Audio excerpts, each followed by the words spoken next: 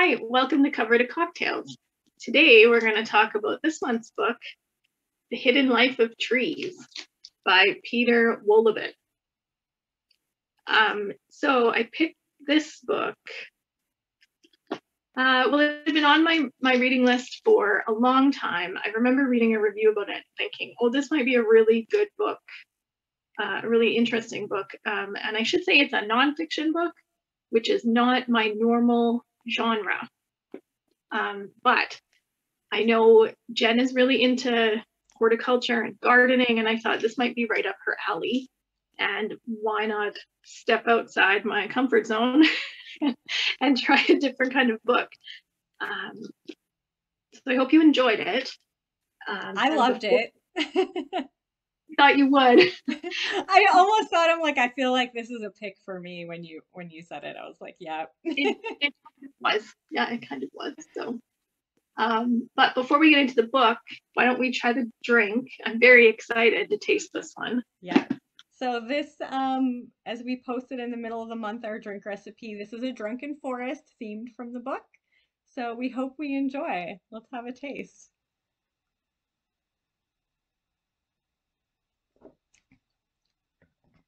Oh, that's got a really interesting. It's good. It's really good. I usually when people are like it's really interesting, it's not a good thing.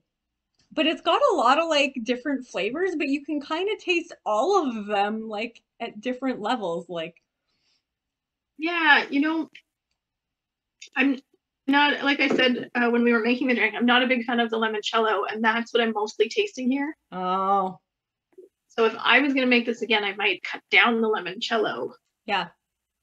Or if you don't like limoncello, Susan, what you could do is add like a little squeeze of like lemon to it to give you that lemon flavor, but not limoncello, right? You could That just would be do like gin and then just add a little bit of like squeezed lemon to it or like a little bit of lemon juice. Um, yeah. Yeah, that would be good. Yeah, because then you get that lemon flavor without the limoncello if you're not a limoncello fan. Yeah. It's But I still can pretty good. taste like the cranberries and like the piney, simple syrupiness. It's like the rosemary. Yeah. Yeah, yeah, it's pretty good. Oh, you definitely, can you taste the pine in yours? I can absolutely taste the pine in mine. A little bit. I thought I'd be able to taste. I thought it would be stronger. How long did you leave your rosemary in your simple syrup for? I think it was 2 hours. And I I can forgot really, I forgot mine in there for like 6 hours. I kind of forgot about it. So maybe that made my simple syrup really strong. So yeah. All right. Well, okay, cool. Let's get back to all book right, reviewing. our book. So like I mentioned earlier, this was a nonfiction book. And it was written in nice short chapters. And I found every chapter was very easy to read. For me personally, this isn't a book that I wanted to sit down and read in one go, like I often want to do with fiction. But it was a nice one to read a couple chapters and think about what he was saying, and then read a couple chapters another day. That's a great way of putting it, Susan. I felt the same way. It's not as smooth of a read as you would get from like a nonfiction that gets you going from one chapter to the next, or Yeah, sorry, a fiction book. Um, but it was very, very interesting and thought-provoking, and I did appreciate that it was in short chapters where you could, like you said, read, digest, move on. Yeah, yeah, I agree with that. definitely. So I had a few. I wrote down a few thoughts of some of the chapters and things that I found really interesting. So Yeah. I'll maybe kick it off with one, and then I'll see where you want to take us after. Okay. Um, Yeah. so I'm gonna start with the first chapter because that one is the one that kind of sucked me in and got me interested. So the first chapter talks about friendships between trees, and I know you're thinking, well, a tree's a plant. Do they really have friends? And maybe Yeah. not in the way we have friends, but it certainly seems like they take care of each other. Um, And it sounds like because our author he works in a forest in Germany, so he has a lot of varying experience with trees. And at one point, he saw a bunch of rocks in a circle on the ground. Yeah. Thought, well, that's weird. What's happening here? And when he looked underneath, he found it wasn't actually rocks. It was a tree stump, and this tree had clearly been dead for 400 to 500 years. But as he looked at it, it was green, and the stump was still alive, and he couldn't figure out like why was this happening to this tree. And the only explanation they could think of was the other trees around it were keeping it alive. So what made that tree so special that the others around it kept giving it food and nutrition to help it stay alive?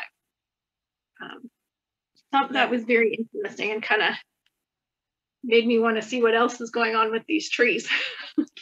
Yeah, and this was a concept that was introduced to me. Okay, so I love a podcast or an NPR show called Radio Lab, and I'll be posting uh, on our Facebook page a link to this podcast. And it was one where they interviewed a woman, and she's actually in the book. Her name is Suzanne Simard, and she's from British Columbia, and it's her story of how she got introduced into forestry, and she's done a ton of research into these connections that the trees have with the fungus in the ground and how that fungus connects all the trees. And it's just fascinating, her story, and it's done in a really interesting way through Radiolab. So I'm going to post that for everybody as kind of supplemental listening and viewing. And it's just really interesting to think of how not only can they share nutrients underground, um, but they can send messages to each other. They're almost like a family. And I had heard about the underground connections, but then he also talks about kind of like the sense of smell and how they sense like through the air, like warnings and stuff. And I thought that was fascinating.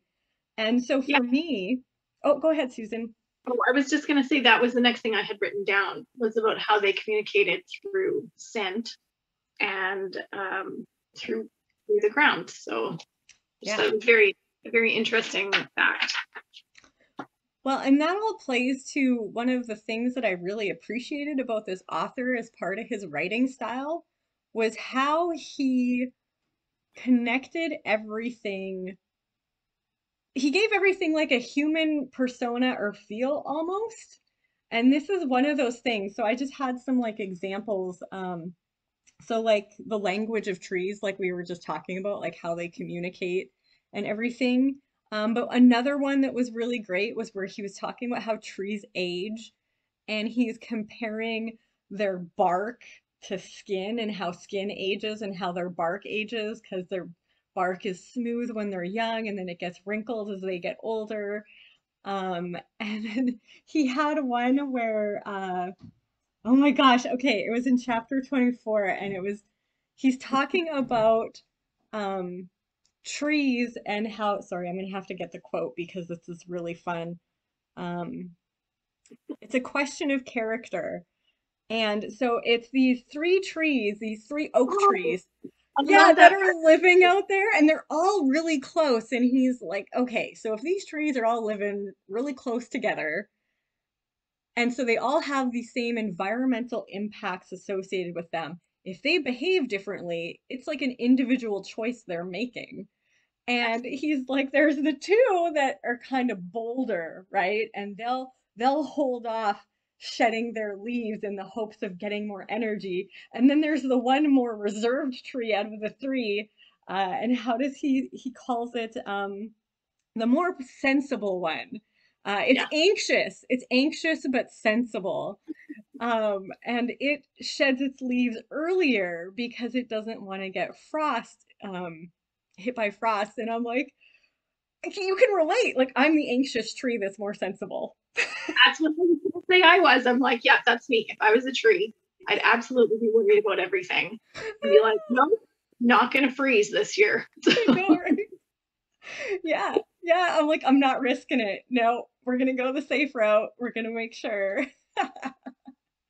And I did appreciate, because I feel like in my relationship with Corey, he'd be the bold tree and I'd be the sensible tree, and I'd be like, no, we're doing it this way. And he's like, take the risk. But in Yeah. the book, I'd appreciate that he said that the more sensible, anxious trees were probably doing it more right as climate changes and things like that. And I'm like, all right, it's good to be a sensible tree. And, you know, that really made me think about, it was what, like 7 or 8 years ago here, and we had a snowmageddon when Yeah. it snowed super early, like early September, before everything had, like, the leaves were still green. And there's no way the trees could have predicted that. And I don't think even the sensible, anxious ones, there was no chance for them to be saved from that, Yeah. all that snow. Yep. That destroyed a lot of the trees in the city. Yeah. So yeah, that came to mind a few times when he was talking about trees and their leaves and they're not Yeah. freezing. And I thought, oh man, those poor trees. I know. They, It makes yeah, you think about them differently, right? Like you see things like that now and you're like, oh, kind of poor trees. And I think that's what he did really well. I think in the way he personified trees, it made you have like a connection with them. Like you could see their almost human qualities and it made you appreciate them more. Like it yeah, was chapter 27, it was the street kids one. And yeah. I felt so bad for the street kids. Like, Oh my God, I feel so terrible for the trees in my yard. I know. I'm like, I don't know if I could like look at all the streets down the boulevards anymore and not just feel so sad for them instead of being like, oh, they're pretty. It's like, you guys are kind of leading a half life, aren't you? That's definitely not leading your best life. Like, They yeah, are. They're friends with anybody. right? Um, yeah, like all the ones on the boulevard. I know lots of them are the same species. So I Yeah. hope that they talk to each other. And then, like in my backyard, I have a lot of spruce trees, and I hope they're friends. But I mean, who knows? Maybe they're Right. all just poor, sad, lonely trees. Right?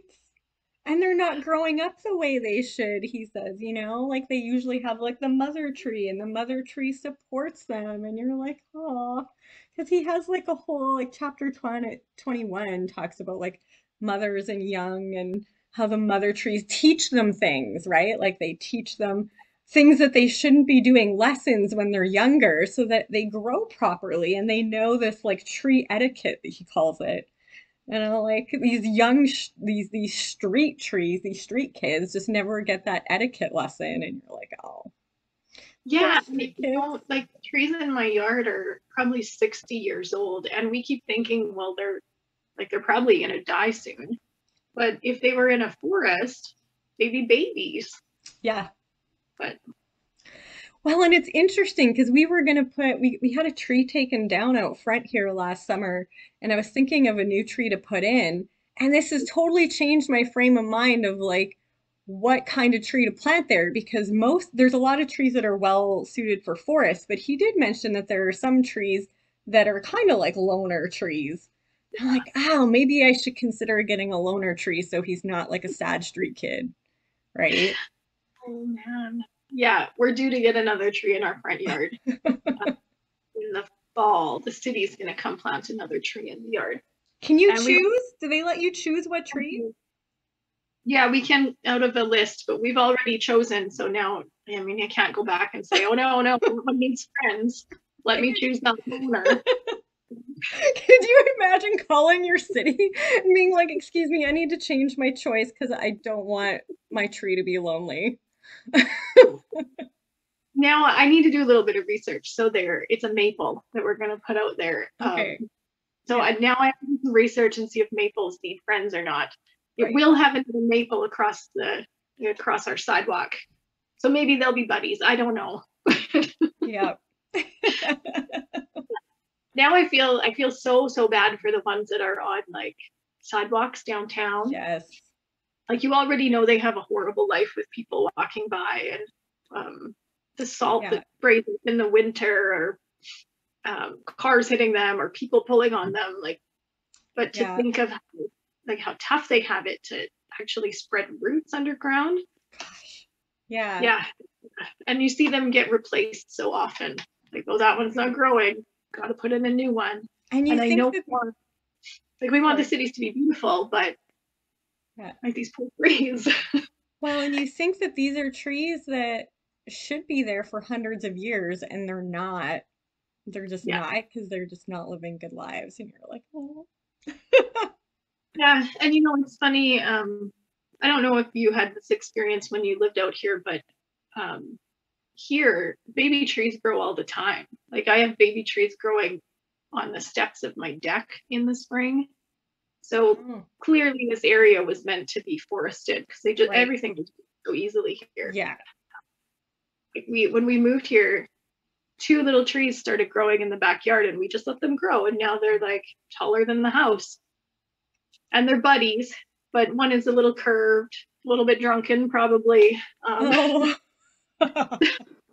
So we probably should have taken them down, but I think they're like best friends. So I There you don't go. want to. See? They're I don't buddies. want to.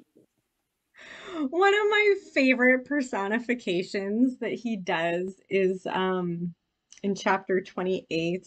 I'll see if I can figure out what the name of the chapter is. Um, oh, Burnout. And he's talking about silver birches, which are kind of like loners, and they'll colonize like a burned out area first. Um, Oh yeah. but then the other trees will eventually come in and start growing up. And oh, this was great because he's talking about how the silver birch would like whip out and lash the other trees. And I can just picture it, right? Like just like a slap, like get out of here, right? Like I was like, oh, that's amazing. So he provided like these really great visuals where I would, he describes something in what is very like a human personal way, but you can just picture like these trees just doing this stuff. It was so good.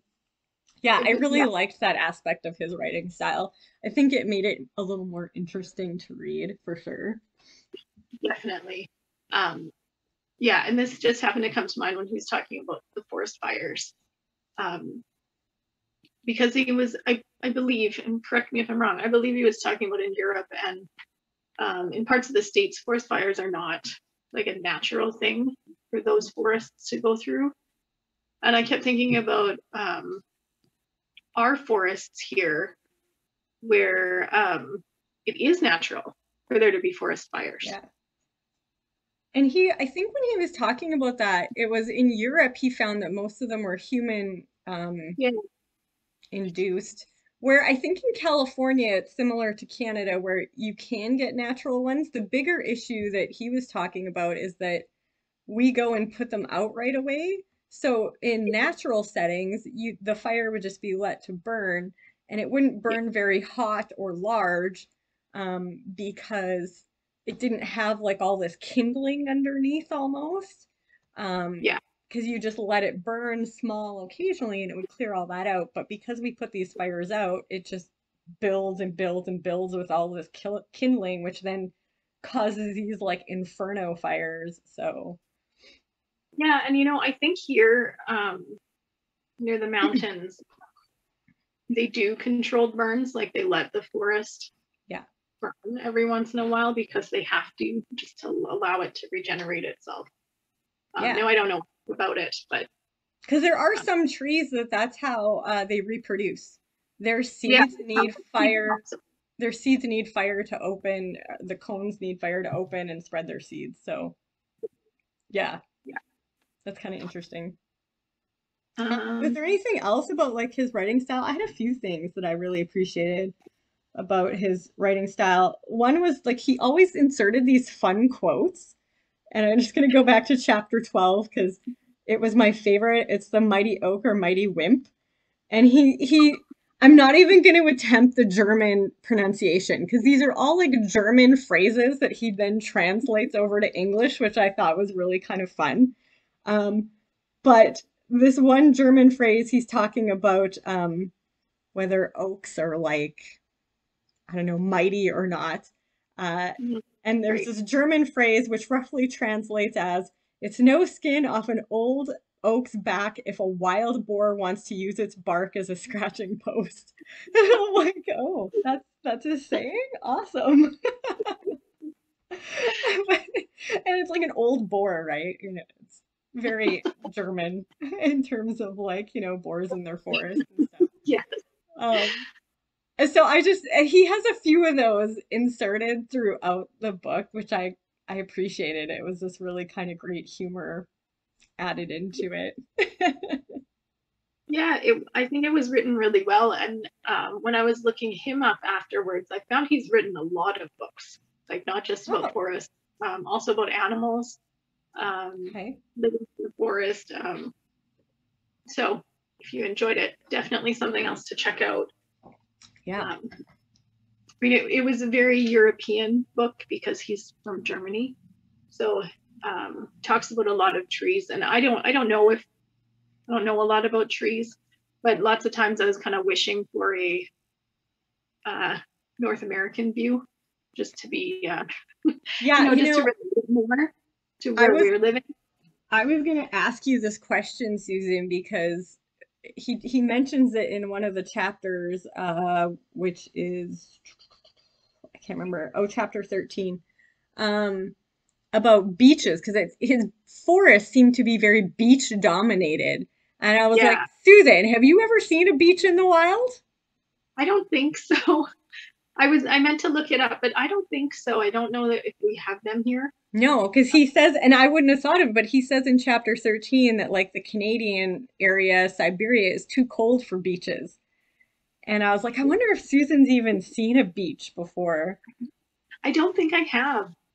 No, Yeah, because I kept trying to relate it to like trees that grow around here, and right. Yeah. And I had, to be fair, I had never seen a beach until, or even maybe I had seen it, but not really realized what it was, having not had them around for the majority of my life, yeah, until I moved to Michigan and we started hiking. And there are a lot of beaches here. And I remember we were walking through a forest one day and I was like, what is this tree? And I'm trying to like figure it out. I'm trying to identify it.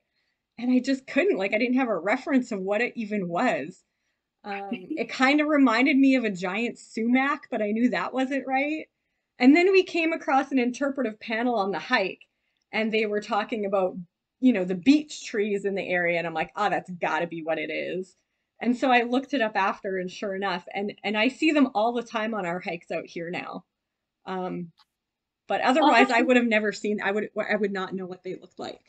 They're Yeah, cool trees. that because I mean I can't tell you what all our species of trees are here, but even like a maple tree, like a Canadian maple leaf tree, I have never seen one before. They don't grow here. Oh, things I never thought of, right? Have you never been? You've Um, traveled out east though, haven't you? a little bit, yeah, but not like I think I was in Toronto once. I was in Ottawa Right. once, You weren't but paying never. attention to the trees. I wasn't old enough to think about that. Like I was a teenager, Yeah. and then in the Maritimes once, but again, I wasn't paying attention Yeah. to the tree. So It's now I will. maples are very pretty in the fall. They're very nice. They have usually a red color, which um I appreciate because this was one of the fun facts of the books was how or why tree leaves change color. Because Yeah, through my horticulture classes, I learned that the timing of it, I mean, he talks about how it's temperature and light, but then when a tree realizes that it's time, it sends out a hormone, and that hormone tells the tree that this is time to do that. And I learned about that, but we never learned about why the leaves actually change color. So right. I thought that that was like fascinating that they break down the chlorophyll and then draw that in.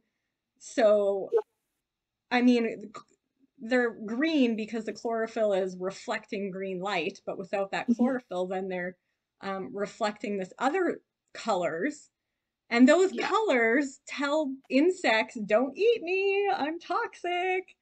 And I'm like, that's just really, it was really interesting. I thought that was one of the other things I loved about his writing was that he was really good at explaining scientific terms in ways that were easy to understand. So, yeah. So that was one. Carbon dating was another one. I think he had the best explanation or layman's term explanation of carbon dating that I've ever read. I was like, oh, I get carbon. I mean, not that I had not didn't realize, but I'm like, this is a great. I told Corey, I'm like, this is a great explanation of carbon dating. Yeah. Yeah. Yeah, he had some really good stuff in there. Did you find that like because um as a like a non-science person, it's I have a bit of a science background, so for me it's one thing, but like for you, did you find was there any of the stuff that was kind of like over your head, you didn't get it, or did you really feel like he did a good job of explaining stuff? no, he did a really good job because, I mean, clearly I'm not a scientist. Um, so, yeah, it was easy to read. It was very easy to understand. There wasn't anything that I was like, what is he talking about? Because he did such a good job of explaining and relating it back to humans. Because I think a really good way to capture it was all his, as we've said earlier, all his thoughts about how like you could make it seem like a tree was a human with all the references back, like Yeah. the skin, the way they're communicating, the way they're growing up with their moms. So yeah, Yeah. he did a good job. Were there any like blow your mind things where he was like, this is what trees do, and you're like, I would have never guessed, and that just blew my mind a little bit about trees? Um, well, what did I write down in here? I wrote some stuff about their etiquette, and how they have to grow a certain way, and how only like those poor baby trees who wait forever for there to Yeah. be something. And then finally some light comes through and they're like, yeah, it's my time. But then other trees will beat them to it. Like, How disappointing, right? oh, right, you waited forever and now you're going to grow. And then, oh, the other trees just covered up the hole. Yeah. Yeah, poor Yeah. trees. Um, I think there were a few things that were just like I never thought of, and it was one of the things was the color thing, but his talk of like intelligence in trees, it wasn't just communication. I mean, he talked about the communication, but he also talked about the intelligence, and that kind of blew my mind where they're discussing where they you could almost think like they're sending electric pulses through their system. And I mean, that's similar to us in what we do with our brain and our nerves and everything. And the memory that like they can remember stuff, right? Like he talks about that. And so he implies this certain level of intelligence that they have. And to me, that was a little bit mind-blowing to think about that I hadn't thought about or heard about before. Yeah, yeah, it was pretty cool. Yeah, I can't remember. My mind just lost what I was going to say. Um, you know what else I liked about it was how he also related it to the animals and other creatures that live in the forest Yeah. and help the trees. Like one of my favorite parts was about the woodpeckers Yeah. and how I mean, this is not good for the tree, but how the woodpeckers go in and they create a home and then they create another room and another one because they can't have just one home. Damn And woodpeckers. yeah, yeah, well, a woodpecker and I have had a feud a few times because one insisted Of course you have. they're, they're pecking on our chimney. Like, Oh. why? So anyway, but yeah, I really like that part. And then you can see how like the poor tree is damaged forever. because as he explains, while the tree can send out defenses, because they move at such a slow pace, they're probably not going to be able to stop the woodpecker, right? Because it takes like 10 years for them to close like an inch-sized gap in their bark. Yeah. And the woodpeckers go into town, right? So the woodpecker builds their homes, and then the fungi get in, and they start taking over from the inside. And so we know the tree is doomed.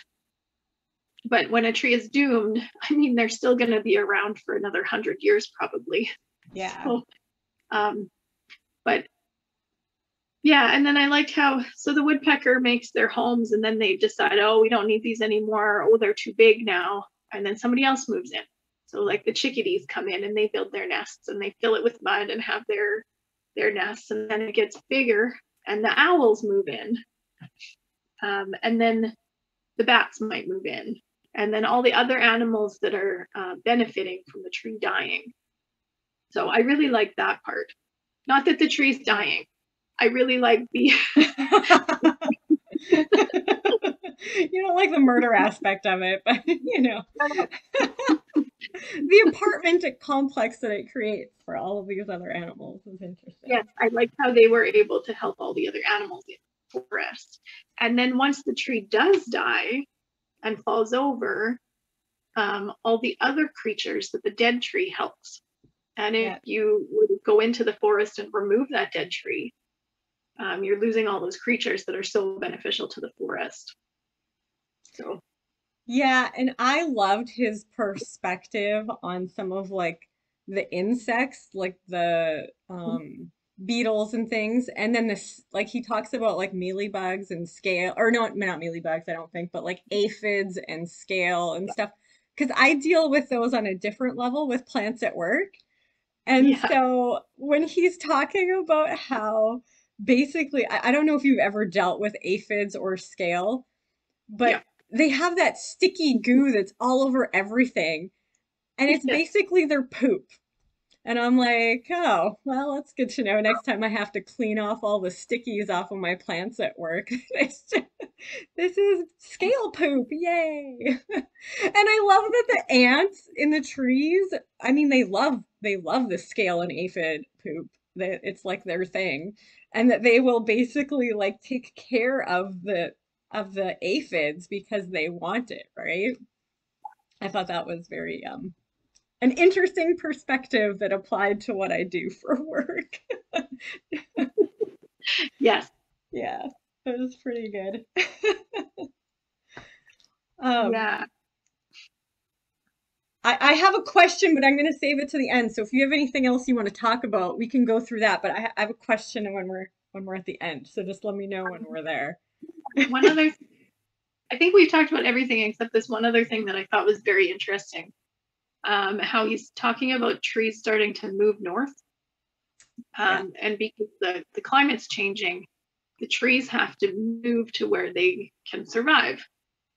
And of course, trees, um, they live in such a slow time period compared to us. This northward trek it takes a long time for them to get there. But because we're in a climate or temperature increasing part of our timeline, the trees are going north. But when an ice age comes in, the trees go south. So I thought it was kind of neat to see how they adapt to their situations as well. Because in our minds, I think we think like trees are just there forever, right? Where the forest has always been there, but really they're moving.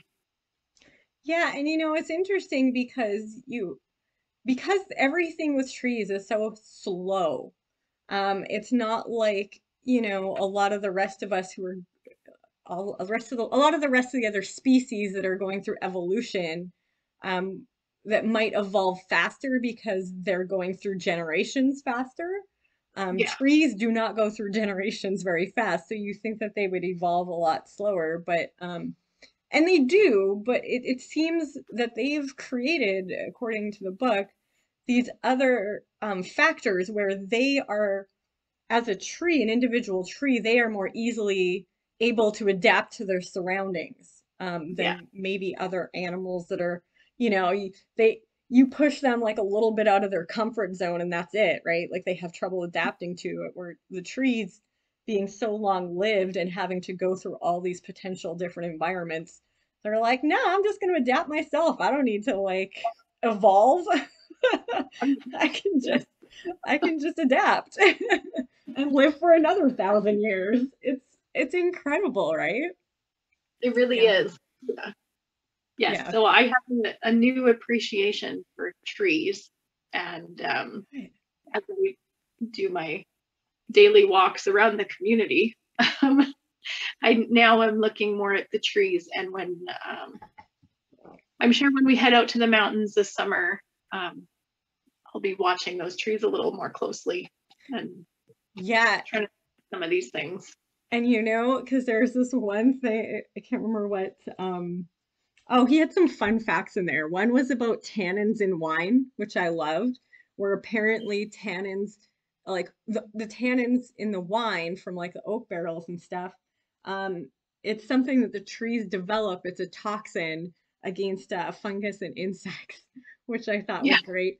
But one of the other fun facts he had was the acoustic ability of wood. And he was like, yeah, next time you're out in the forest, go and like have you Yeah. stand at one end of the tree and have someone stand at the other and knock. I'm like, you just know that I'm going to be making Corey do that next time we go out in the forest, right? Like there will be a Yeah. felled log and I'll be like, Corey, go stand at the other end and knock. And I'm going to be sitting there with my ear against the Yeah. tree. Take some pictures of that.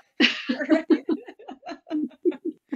Yeah, they'll be in our calendar. Or they'll be on the card that we send out for New Year's next year.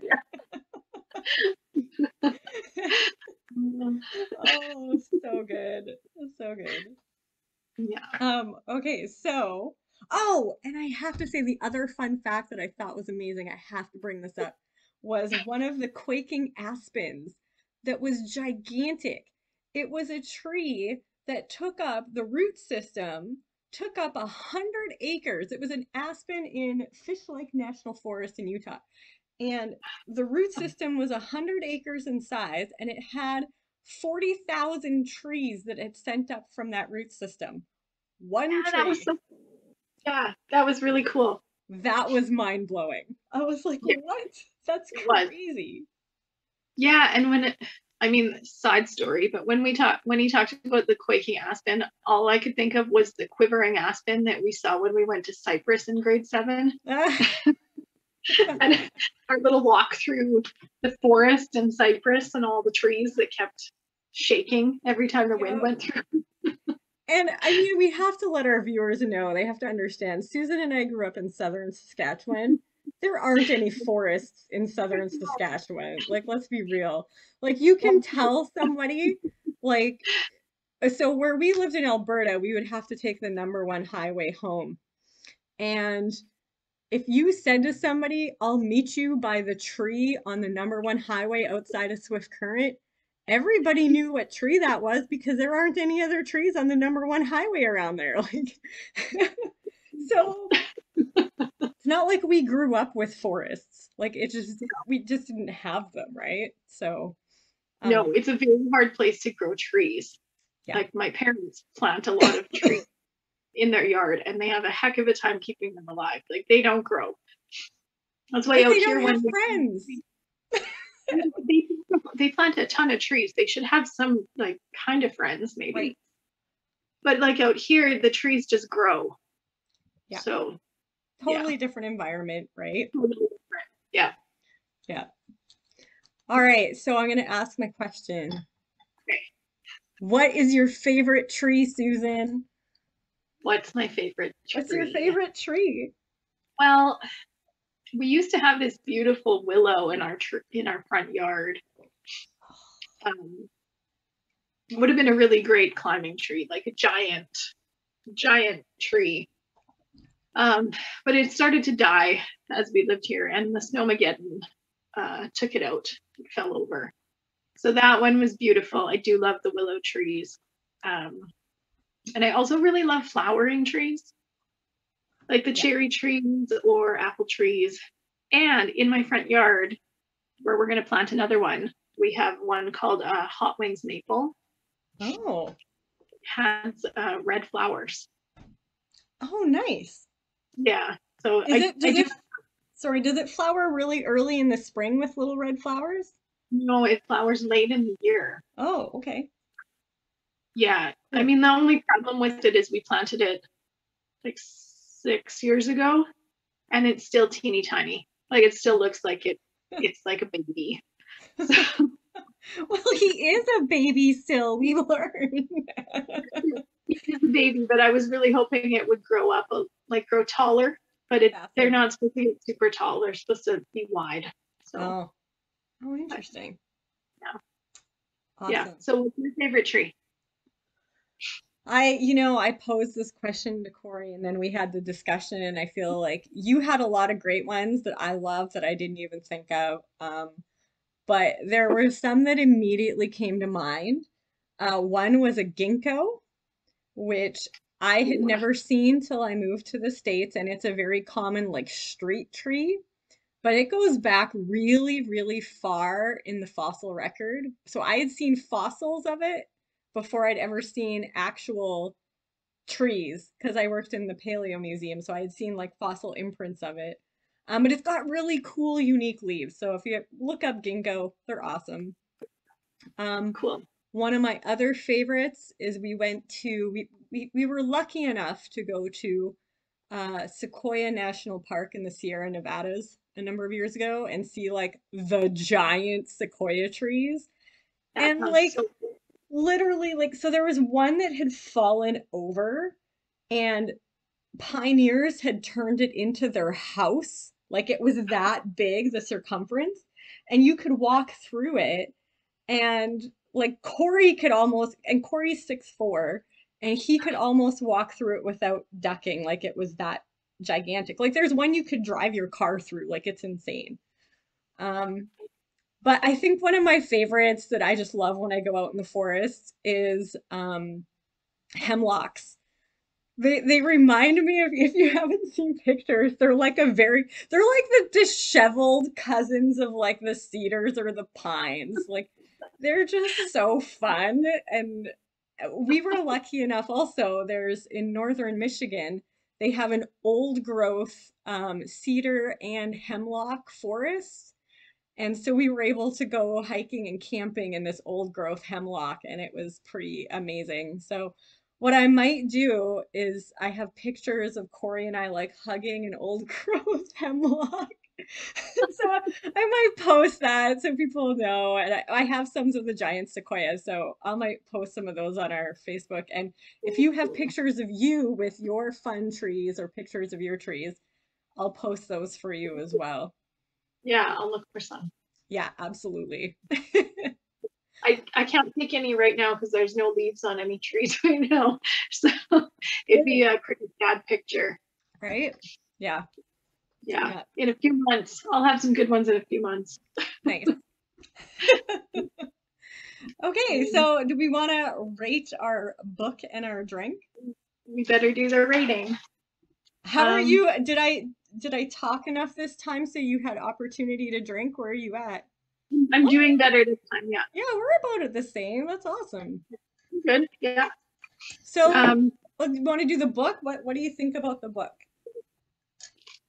so I'm probably going to give it a 3 out of 5, but that's mostly because I'm not a nonfiction girl, and I just didn't want to sit down and read this one. Like probably read 3 or 4 other books while I was reading this one, which Well, is not something I normally do.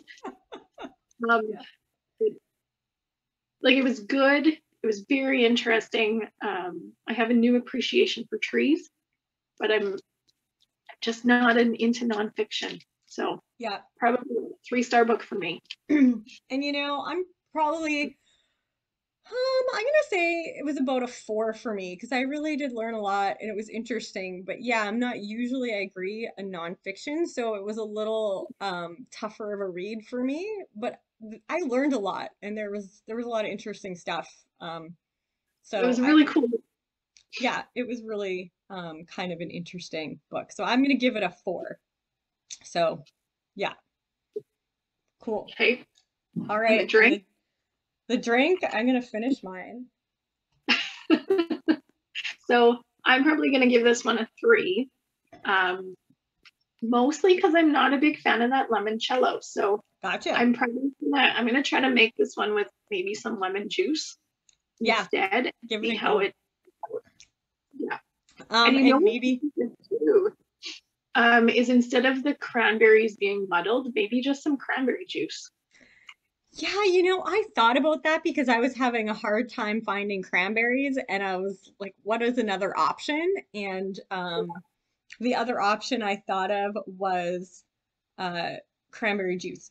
I might muddle more cranberries in it next time to get more of a cranberry flavor to it.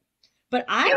I'm pleasantly surprised by like how much of like a piney, earthy flavor it has. At least mine does. But again, maybe it's because I soaked my rosemary in the simple syrup for 6 hours. Who knows? So, um, so I'm gonna give this one probably a 3.5. I would definitely make it again. I did enjoy it. Yeah. But I don't know if it would be like my go-to, like on a You know, rainy Sunday this would be a afternoon. really good Christmas drink when we're allowed to have parties again and Yeah, people open. This would probably be a really good one for Christmas. It just yeah, looks Christmassy. absolutely. Like it looks really amazing. So I It was really really does. happy with that. And so, Susan, do you want to tell us now that we've done our ratings? Do you want to tell us a little bit? We've chosen our book for next month, and normally we would just announce it on our Facebook page, but we understand that maybe some people are only watching our YouTube channel. So anybody Yeah. who's watching the videos, you're going to get like a little insider note at the end of each of these ones for what the book is next month. So do you want to just tell us what our book is next month? And then you So can sign us out. so here's our next book. It's called When No One Is Watching by Alyssa Cole. And it looks good. We'll find out. Exciting. Um, yeah, so until next time, have a drink, read a book, and be happy, everybody.